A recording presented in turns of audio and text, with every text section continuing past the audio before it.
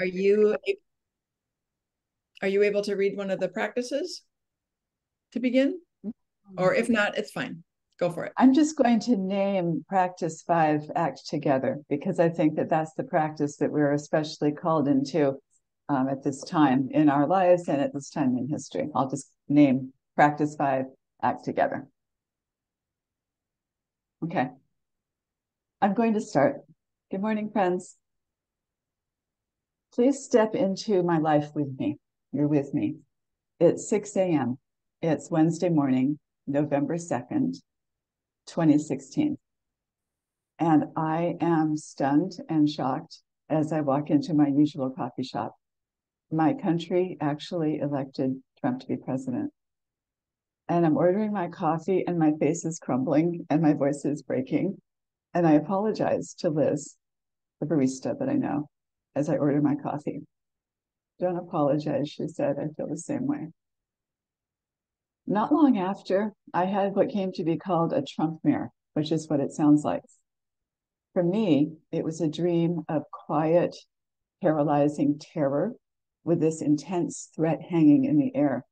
And I shook myself awake and I tried to go back to sleep, and the dream immediately restarted.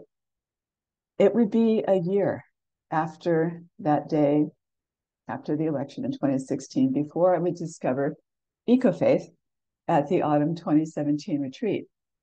And that was where I met Robin and Solveig and Chris, who had been in eco-faith for some time. It was the first time I met Scott, who was new to eco-faiths like me. And I got to learn about the 7 practices. And I had found my tribe. And I am bonded with this tribe, eco-faith, intensely grateful. That was the story of me. And this is going into us now.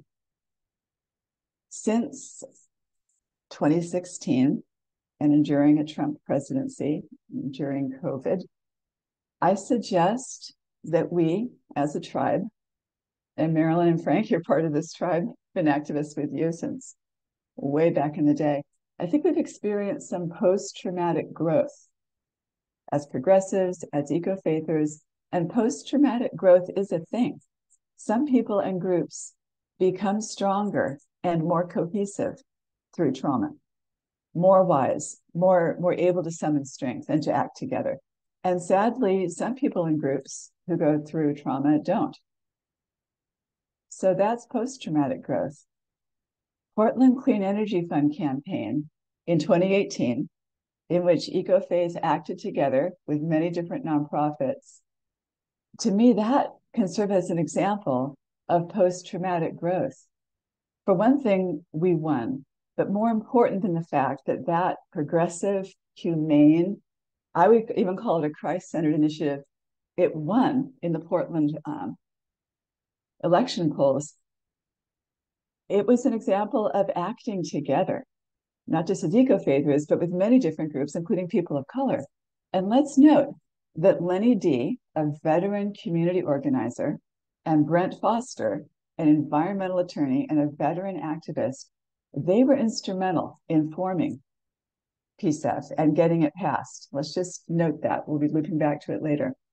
I'm introducing today, friends, the concept of pre-traumatic growth, which is also a thing, not as well known as post-traumatic growth. It means that we can strengthen ourselves in advance of a hard thing. And we are looking at a hard thing. Being mentally and strategically prepared to act together, not just as individuals, but together, instead of being as stunned and off balance and flat-footed as I was on November 2nd, 2016. Moving now into now. That was self and us.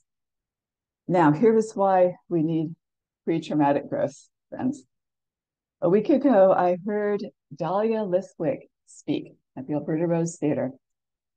And she is an attorney, a JD. She's a veteran journalist expert on national politics. And in particular, she's an expert on the Supreme Court.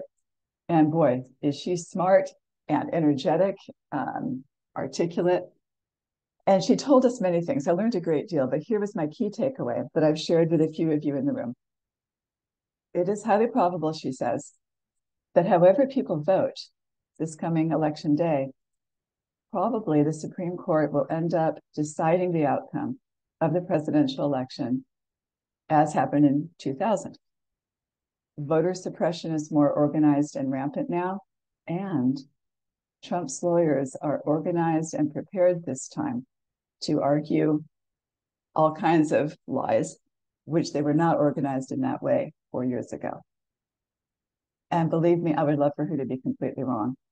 She would love to be wrong. All of us would love to be wrong. But my gut says that she's right. And incidentally, when I talked with Brent Foster yesterday, the veteran I mentioned, he thinks that she's right. So let's take a breath. I've had a week at this point to digest the implications of that scenario emotionally. And most of you have not had an opportunity yet to sort of just take that in.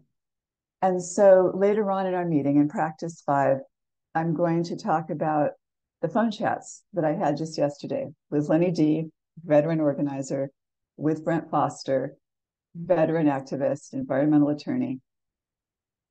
And for right now, I'm going to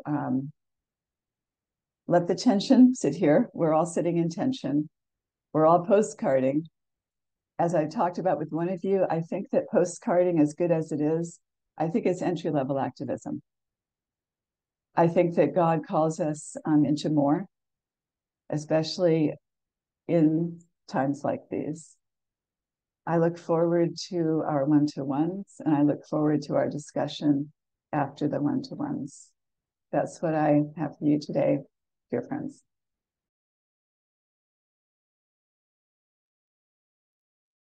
Thank you, Alice.